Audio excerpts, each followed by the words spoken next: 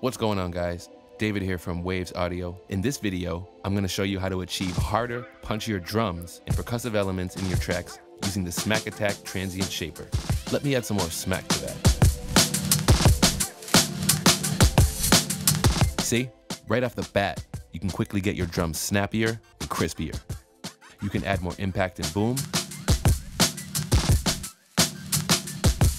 or you can duck it back.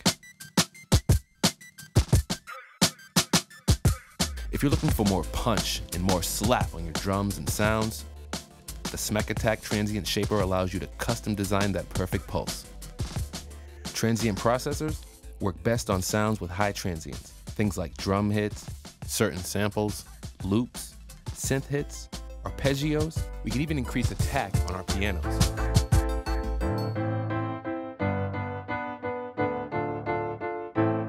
Okay, now bypassed. Let's kick it back in. We can blend the signal with a wet-dry mix control. Let's go ahead and use it to soften the pluck on our acoustic guitar sample.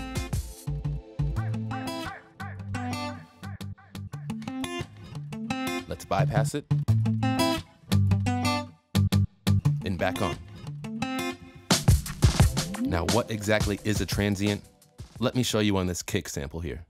Now, a transient is that onset impulse in a sound. It represents that quick spike or attack in a waveform's volume. Smack Attack gives you the power to control the attack point and the sustain it leaves behind, all in real time and zero latency. Total control on attack and sustain levels. But with Smack Attack, you can also control the duration and the shape, which means you can get really creative with it. We can open Smack Attack in a few ways. I can open it in Studio Racks as part of my plugin chain. It's under the dynamic section. Or I can just drag it from my VST plugin pane, just like that. Now let me show you some more of what Smack Attack can do. I'm going to solo my snare to show you guys how the plugin's attack and sustain controls work to shape up transients. I'm going to start by tweaking the attack knob to show you Smack Attack in action. By boosting the attack just a little, we can already hear how our snare is cutting right through. Be sure to pay attention to your output levels. By boosting the attack, we're also increasing the snare's volume. You can bring the snare volume to optimal levels by using the output knob here. Let's head up to our attack sensitivity control.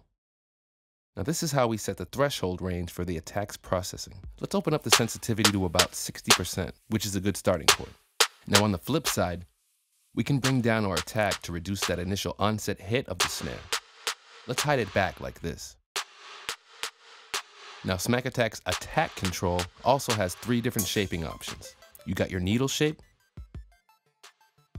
your nail, and your blunt shape. Each has a unique way of lighting up or chilling out your sound. Let me show you now how each attack shape sounds. Needle gives your transients a really sharp rise and fall. I'm going to turn up my duration control here to make the change dramatic enough for you to hear and see what's going on in the graphic wave display. See that? With the duration, all you gotta remember is shorter equals spiky, wider equals warmer. All right, next we have the nail shape. The nail is similar to the needle, except with a slower, little longer tail end. Check this out.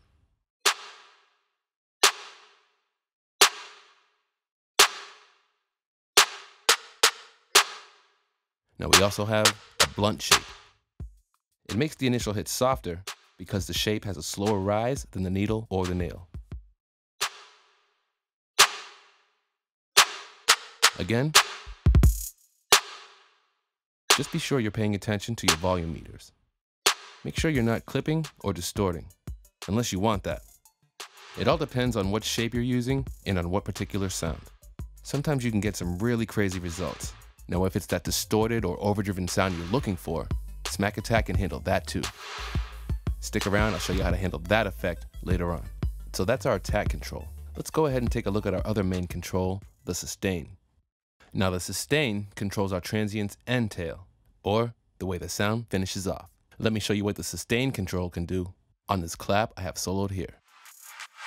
Now just like the attack, the sustain has 3 shapes: linear, non-linear, and soft linear. Linear means the sustain will decay evenly until the end. The nonlinear shape can give us either a fast or a gentle curve at the end. The third shape is soft linear. This shape softens our transient's peaks and increases the end length.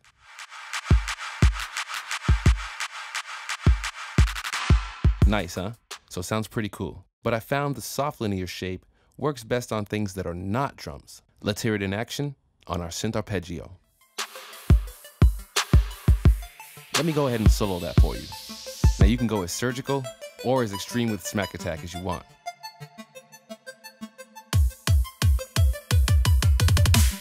Let's get dirty and distorted on this drum loop here. Now you can go subtle with it, or you can just blow it out. That's what I'm talking about. We can even tame the sound and keep it under control without losing all that boominess and that push. The clipper here works as sort of a saturator. It maintains that sound without going over 0 dB. Your limiter here is going to squash that sound with a fast limiter. The trick is to balance this out with the output level to get that sweet spot. Either way, Smack Attack Transient Shaper definitely helps deliver that punch, letting you elevate your beats and sounds to the next level. There you go, guys, the Smack Attack Transient Shaper from Waves. Once you check this one out and start shaping and fitting your drums, sounds, and mixes, you're gonna find an endless world of possibilities. If you're new to transients or shaping transients or envelopes, don't hesitate to dive in and try it. This tutorial showed you how Smack Attack is super easy to use, but creates a great difference, and you don't need to be a pro to use it. Check out the link in the description for a free demo of the Smack Attack Transient Shaper. Feel free to leave questions in the comments, or visit waves.com to learn more. Until next time, guys, thanks for watching.